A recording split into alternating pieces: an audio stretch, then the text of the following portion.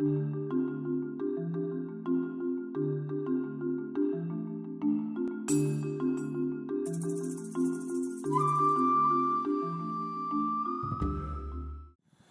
my name is Kevin Danaher, co-founder of Global Exchange and the Green Festivals, and I'm here in Nevada City at the former Nevada City Airport.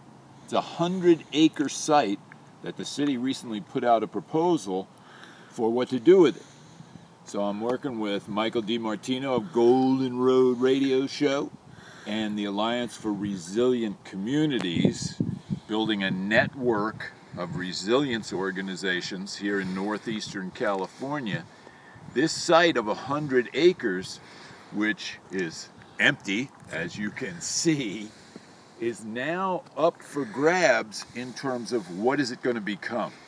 So we're trying to bring together a lot of diverse people and organizations to say, look, this could be a platform where we bring together the permaculture people, the artists, the youth groups, the environmental groups, CAL FIRE.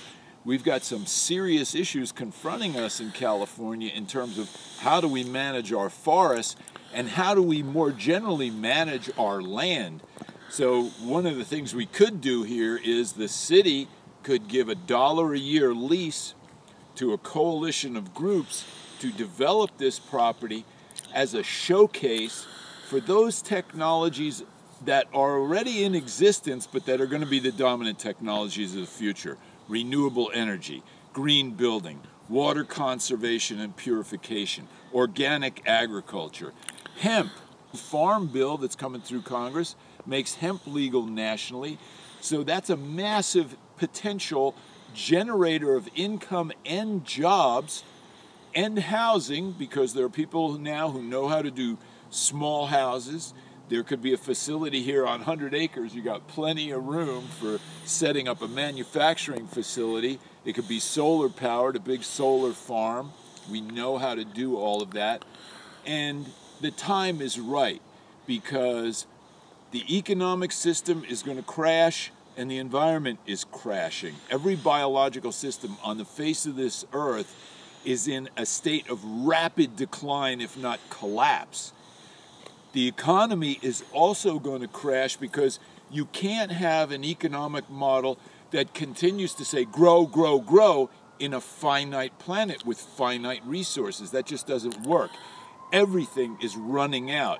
So we have to switch to a balanced approach to the economy of how are we going to pass on this planet to future generations so they don't curse us for having screwed everything up.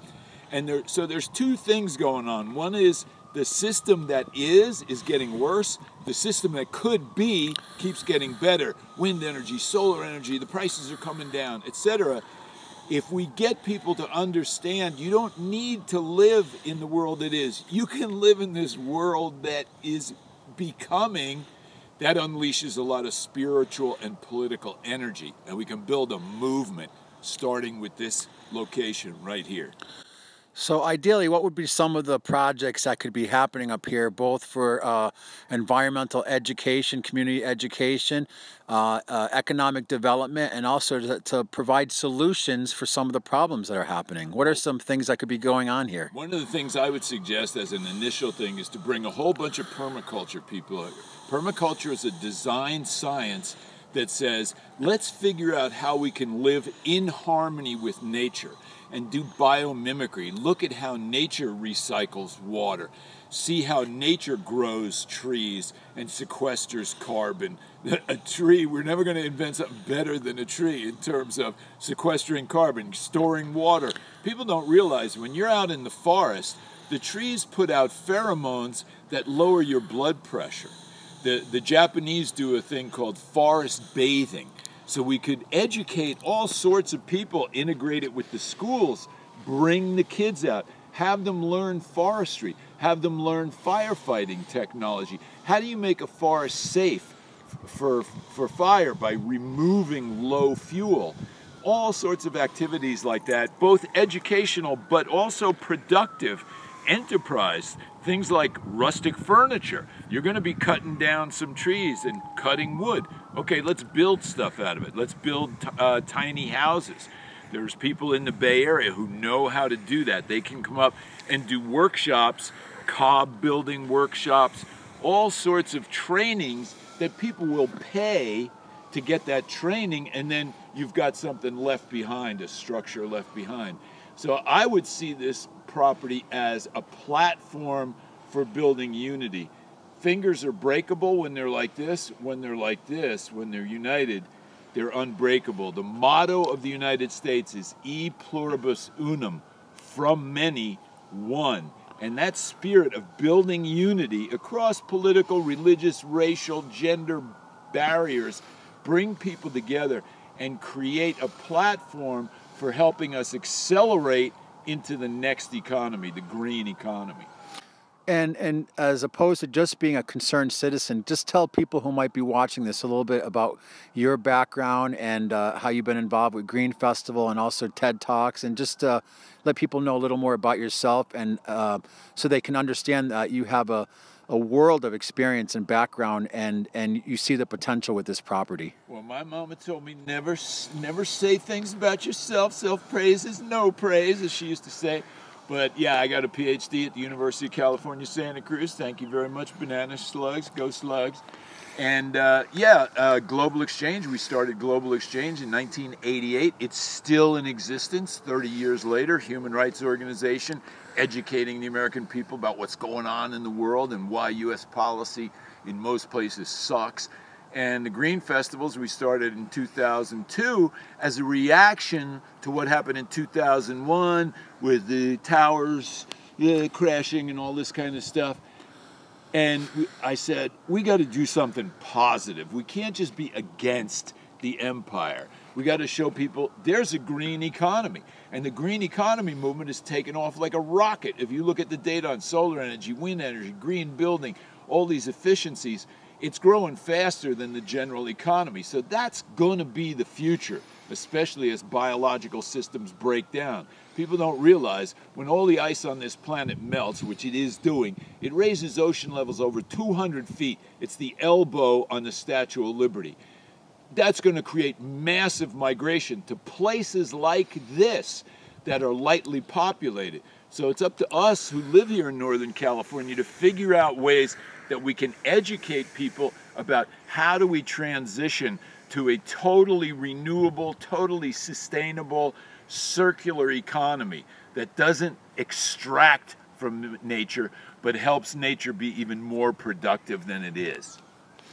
Great, thank you. And lastly, any words of wisdom you'd like to leave people with? Because, you know, people who might be watching this might be living in a house somewhere in middle America. They might have a very busy life, children, families, or be taking care of a senior parent or something.